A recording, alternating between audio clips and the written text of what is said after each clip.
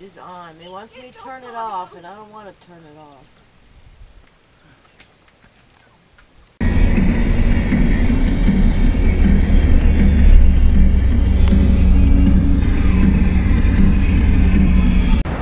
All right, we've got 8 generators and we have 17 floodgates that are wide open. Well, not wide open. Pushing out more water than Bull Shoals Dam ever has. I believe it's at 58,000 cubic feet a second. And as you can tell, it's very loud. The Lake Meg crest at 697. If so, that puts us at 104 feet. I mean 104% flood capacity. So we'll be 4% over the flood capacity. And they're talking about raising it up again, fellas. You guys down there south of South White River, hang on to your galoshes because you're going to need them again.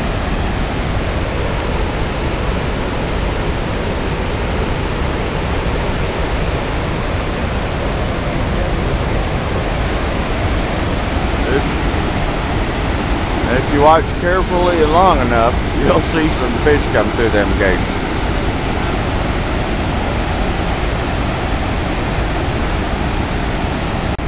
And they're talking about opening it up more. That way, if they raise the floodgates, the lake can hold more water.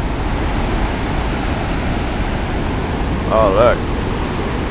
I'm in the restricted zone. So are all these other people, though. A lot of people coming down, taking pictures. It's a really pretty sight. Wish it wasn't such a dreary day, but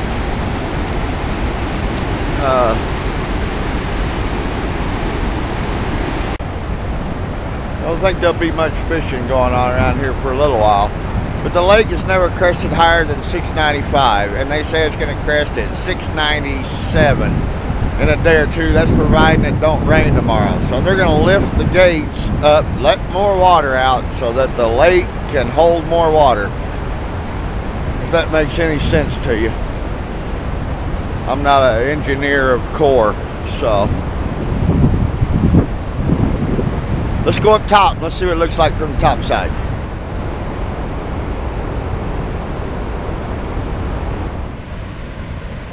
Oh, let's see. I'm out here on the second green. Oh, look, they just aerated. Glad I ain't coming over here to play golf for a while.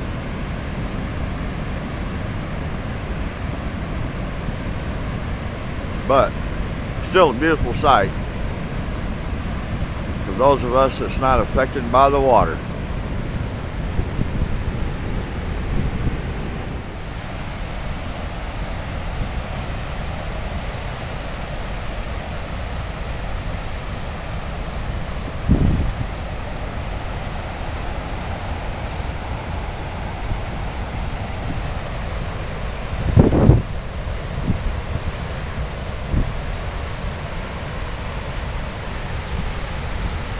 A lot of water, brother. A lot of water.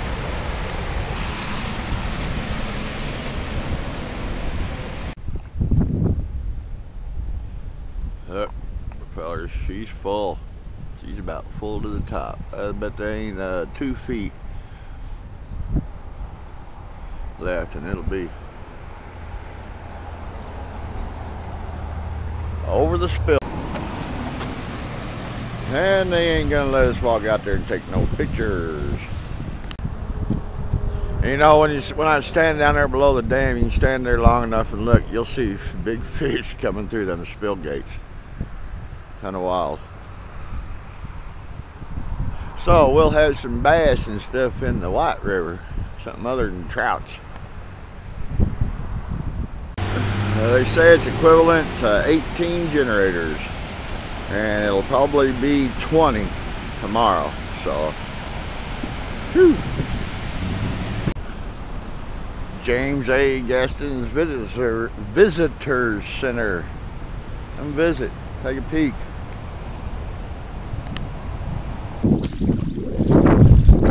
Remember when I was here a week ago? The 695 mark was out there. That's easily 696 now.